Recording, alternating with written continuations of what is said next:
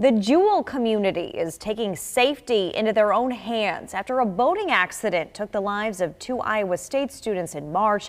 The Jewell Fire and Rescue teams say they need a boat to prevent something like this from ever happening again. KCCI's Kayla James shows us how the people of Jewell are coming together to make that happen. Garen Zenker knows from first-hand experience the people of Jewell take care of their own. In Sunday's case,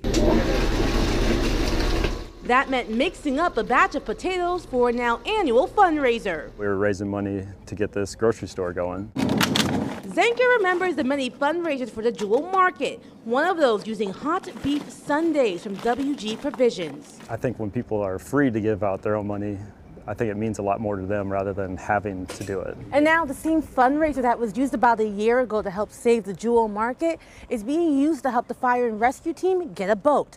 This was spurred on after just down the road at Little Wall Lake, an accident took the lives of two Iowa State students. Oh, it could have been my kid.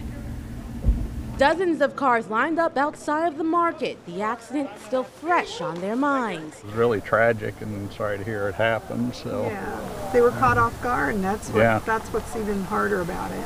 Car after car drove up, and people with money in hand drove off with their Sundays, but not before stopping to look at the boats. There's a need for a boat to be stationed out at the lake. Keenan Shannon is Little Wall Lake's park ranger. We've averaged 106 campers a weekend at the campground. This hard-bottom boat would be kept at the lake. The fire station would keep the inflatable boat to aid the one at the lake or for ice rescues. When tragedy strikes, you never have enough hands on deck. Buying the boats is a much more achievable task after Sunday. This is one piece we haven't had, and it'll be a great addition.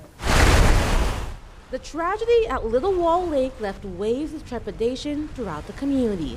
But Sunday's event ended with the wave of appreciation for many in Jewell. In Jewell, Kayla James, KCCI 8 News.